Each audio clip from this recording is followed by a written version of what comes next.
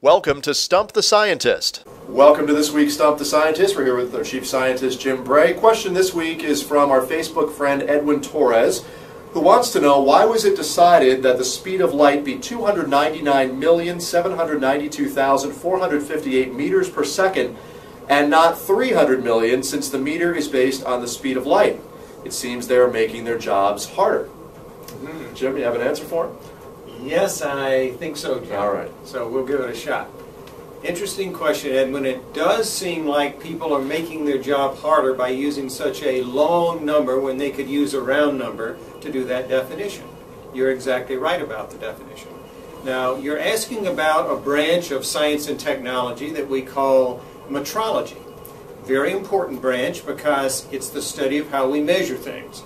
And naturally, if we don't have rulers and weights and scales, we couldn't measure anything and agree with each other. So it's very important that we have standards. And you're talking now about the meter, the standard of length within the metric system.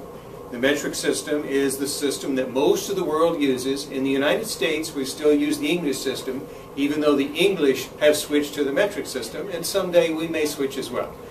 But for the moment, we still use feet, and it takes a little over 3 feet to make a meter.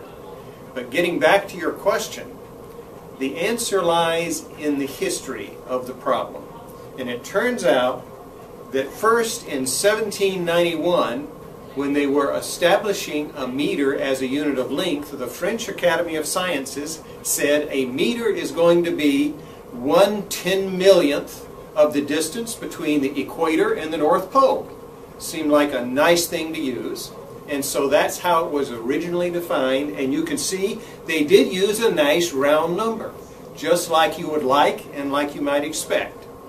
Now it turned out, however, that that definition was a little tough to measure, and it wasn't real accurate because the Earth is not really a completely round ball. So in 1889 they changed the definition to the distance between two lines on a bar of platinum and iridium, which they kept in a safe place. Now, they made the distance between those two lines as close as they could to the previous definition because they didn't want to change their definition of length, because everyone was using that measurement to measure the length of things. Well then, as time went forward, we got even better at measuring things, and so they changed in 1960 the definition again. And now they used a complex definition. They said it would be 1,650,763.73 wavelengths of light, where the light came from krypton, a particular element.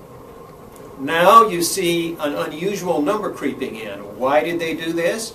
Because they were trying to duplicate the distance they had already set up on the bar and with the original definition. So they're trying to keep the same length, not change it, because they don't want to change everyone's measurements. That's why the unusual number. And then finally, in 1983, we got to the current definition, which is the one that you quoted in your question, which says that in 299,792,485 parts of a second, in that time, the distance that light travels will be 1 meter. Why did they pick that number instead of an even number? It's the same reason again. We were trying to keep the meter unchanged from its original definition so that people's measurements all over the world didn't change. And so, once again, they started with a nice even number, but when they tried to keep the length the same using different methods, they had to use these complex numbers, and we got to the one we have today. So the answer to your question is history. Good question, Edwin.